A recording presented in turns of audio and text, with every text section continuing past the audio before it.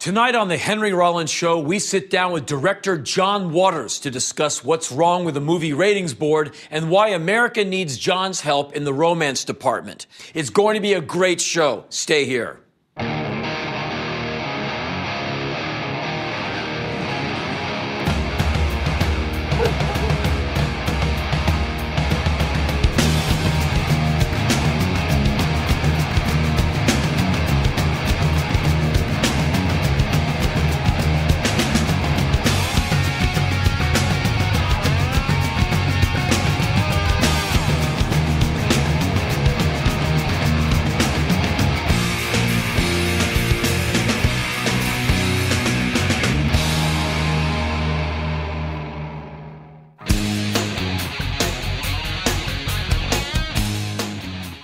I have never sat in front of a screen with that thing in my hands and played a video game. I once played an Asteroids-type game that came with a computer I bought in the 90s and decided it was a great way to waste my time. I'm 46 years old, and as much as I don't think gaming is a thing only for the young, I'm set in my ways and prefer other methods of passing my time, what little of it I have left. Back in my day, sensitive youths, too creatively minded and not genetically blessed for the brutality of sport and the pursuit of females, played Dungeons and Dragons, where they were able to wield great power and throw themselves wholeheartedly into a world of fantasy. No one got laid, but no one got hurt either. Years ago, concerned groups made up of parents, religious leaders, and others looking to pick up PC brownie points expressed concern about the nature of the games, the incredible amounts of violent content, and the incredible amounts of time their kids spent playing the games raised what, in my opinion, were valid concerns. These voices were muted when it became clear that the video games were a multi-billion-dollar industry. The games and the technology moved forward at an incredible rate as the graphic nature of some of the games made the My Lai massacre look like a tea dance. Something I find interesting is the amount of time soldiers and Marines serving in Iraq spend playing video games. Psychologists recommend video games to soldiers to relieve stress and boost morale. The military made a video game called America's Army to give people a view into the life of a soldier. The game Operation Flashpoint was developed by the military and sold to the public. Soldiers have said that some of the games make the real-life situations they deal with more familiar. I think that video gaming is preparation for the compulsory military service that is sure to come at some point. When Uncle Sam wants you, you will be ready. For me, the worst part of gaming is that it is a distraction from real life, which is the greatest game there is. All things in moderation, before your thumbs fall off.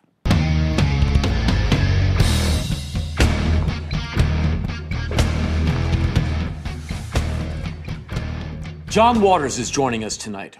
Starting in the 1960s with a camera and a demented dream, John Waters used his native city of Baltimore, a stable of all-too-willing actors, and his unrivaled vision of depravity to establish himself as one of the most original and independent filmmakers of our time. With acting, art, writing, and music compilations keeping him busy between film projects, John continues to spread his unorthodox aesthetic to to John, thanks for coming down. Thank you. That was making me look very respectable there. You are very respectable. You've released, previously released this Christmas album. Now there's this new one, A Date with John Waters. Yeah. Please do tell. Well, I feel like Johnny Mathis, you know. Didn't he have one, A Date with Johnny Mathis? I mean, there was a lot of that.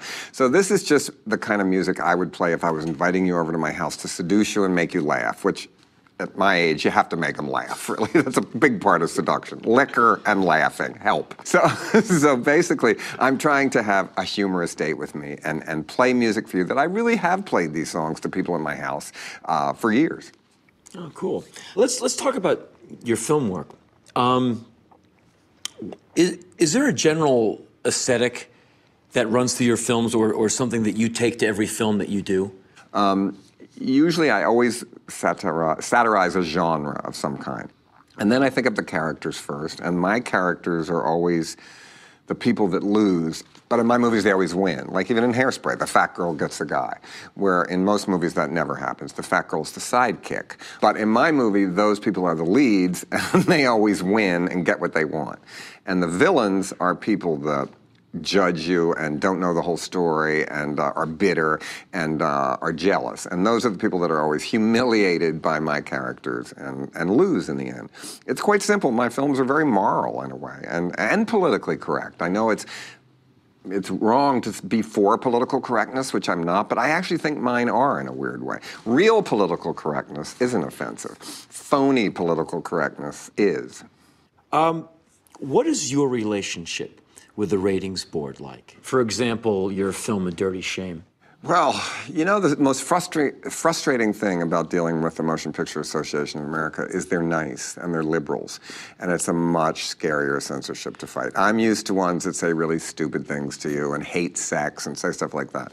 The woman that runs the board is very nice, and she said, we didn't dislike this movie, but what would you say? That my job as every parent in America, if they saw this movie, wouldn't you think they would say NC-17? She's probably right, but the thing is, there are kids that should be able to see my movies, especially A Dirty Shame that lost every appeal to get an NC-17. And there was nothing, you never saw sex in it. It was just talking about it.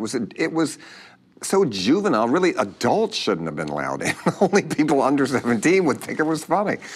So you fight them, you go back and you do an appeal, and they bring in people, and I don't know if you've seen this documentary, this film has not been rated, but it's about the board. And recently at Sundance, they just announced changes. And I think it was very much from this film. Except I'm not so sure the changes are, one of them is that they're going to have a new part of the R rating that says some is really inappropriate for kids under 13. Well, that's making it even stricter, the R rating. And they want, and I guess they think that that could make an NC-17 more liberal. It doesn't matter. The NC-17 is a brand that does not work. It's like if somebody had a car out, like a Edsel, they bring it back. This is the Edsel of film ratings. So I always thought, well, an NC-17 can't hurt me. What's that going to do with me, with my past? But it did, because even the Landmark chain, where I always play, had theaters in San Francisco that in their leases of the people that own the buildings their theaters in said they can't play NC-17. Newspapers won't take ads and immediately think it's porn, and if anybody came to jerk off in this movie, they're in real trouble. So I thought it couldn't hurt me, but it did. So that has to change. Now, the rules, they've also said you can compare to other movies. You used to be able to say, well, that had a blowjob scene. How come I can't? And that got an R. Well, you can say that now, but does that mean they're going to accept it? Because they just say overall tone. That's the scariest thing they can say to you. That means no cuts. That means you're screwed. And I was. But if Blockbuster, Walmart, all the stores carried unrated or NC-17 movies, fine, because that's where all the money is in video and DVD, and they won't do it, though. So since there's no hip video shops left, that's the only place you can get movies. So in other words, there's no place that you can rent an NC-17 movie, a non-porn movie, basically, in mid-America anymore. You sounds like you bump into this pretty much every time. Well, no, they were fair the other times. This was the only movie I made about sex. Okay. And it's, to me, never about violence that much. Maybe gore a little bit. But all the gore I had in my movies was so ridiculous, they never gave me any trouble about that. Yeah, I bet they'd probably have more problem with sex than any kind of violence you're going to throw down on them. Oh, yeah, violence is okay. Yeah. This is interesting to me. Let's talk about Hairspray and the fact that it's now in full movie production. It's done. It's $75 million version. Yeah. Yeah, and you didn't direct it. No, because what it is, first of all, I made this movie, and then it was turned into a Broadway musical that did very well. It won the Tony, and it was a reinvention of my movie, and now they've reinvented the musical. And what do you think of it? What you've seen of it? I haven't seen the movie yet, but I'm all for it. Are you kidding? A, I have a passive income, something I never had before in my life. B, can lightning strike 3 times? I hope so. I want it to be a hit. Because, as you know, if one thing's a hit, even though I didn't direct it, it makes your next movie, everything gets greenlit. Well, that's how they think out here. It doesn't matter if it makes sense or anything. If something just made money, they let you do it again. I mean, that's the way it works. I just think it's just interesting to me how a guy like you got every possible bad review back in the day, and that your thing ends up on Broadway, and then a movie based on the Broadway play. It's great that anything can happen in America. You know that. Did you ever think you were going to have a television show? No. I wouldn't have thought that when I first saw your act. You know what I'm saying? Things can happen as long as you're willing to reinvent yourself and to keep going. And to last more than 10 years, you always have to reinvent yourself. because your original fans stopped going out and stopped buying new things. Right. I did this signing last night here at Amoeba Records. I would say the average age was like 23. It was amazing to me. These are kids who weren't even born when I made these movies. So that is the only crossover I really want. The next generation. Sure. Let me close with this. I think as the years go by, it becomes more and more important for people who are artists or who dare to create, to really have a strong backbone and stand up for what they're doing. And it seems to me that you've been in that fight for the freedom to create your thing, and I see no real compromise in your work. And it's one of the reasons we're so happy that you came here, because the spirit of what you do is what this show's about, and what a lot of us... That's what you've done. Well, all your guests, I see who you have on here, every one of them have done that, well, right? we give it our best. Yeah. And so that's why I wanted to thank you for coming here to be on the show. Well, thank you. I've wanted to be on it for a long time, so thank you. Thank you.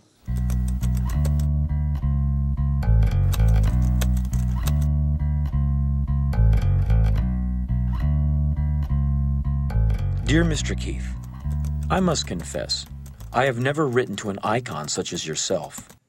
I'm not trying to be funny. You are most certainly aware of your popularity, targeted as it is, mainly for the blue of collar and the red of neck. I can't see NYU hipsters going out of their way to load your music into their iPods. I saw you interviewed on television a few months ago where you discussed the title of your recent album at the time, White Trash with Money. As I recall, you told the host that you overheard a conversation where you and your family were characterized as such. I'm sure these people are aware of their faux pas now, and I'm happy you were able to turn the insult into something positive. I also recall you saying that a single off the album was called Get Drunk and Be Somebody. The title stuck with me, so I looked up the lyrics. In the song, you depict the life of the working man, nothing but a number, a cog in the machine who punches a time clock 5 days a week, and then finds himself through alcoholic salvation. I wonder if you tailor your lyrics to what you think your audience wants to hear, or if the lyrics really reflect how you think and feel. Whatever the case may be, the sold-out concerts and sheer tonnage of records sold would testify to the fact that you connect solidly with millions of Americans. Please don't take it the wrong way, but that fact troubles me. Now, I'm sure you're patriotic as all get out. I know you're a USO member, and we all thank you for the time spent with our nation's finest. But don't you think that at some point your music loses its salve in the wound potency by merely pointing out the truth? And does it ever occur to you that perhaps you're making a good living off the fact that a lot of people don't? A little Nero-esque, don't you think? If it were me, I would want to be part of changing their situation rather than suggesting they just do their 40 hours for the man and then go get fucked up and then providing the soundtrack for their beer-soaked self-destruction. Do you ever consider your music defeatist? I'm not into censorship, and I'm not looking for one of those good-time ass-kickings you could no doubt hand me, but still, I wonder. Well, I'm sure you've got better things to do than read this elitist twaddle. I wish you and your family only the best. In the meantime, my hope is that you'll stop convincing blue-collar workers that the best thing they could do for themselves is buy a $40,000 pickup truck on a $30,000 salary. Salam alaikum, Henry.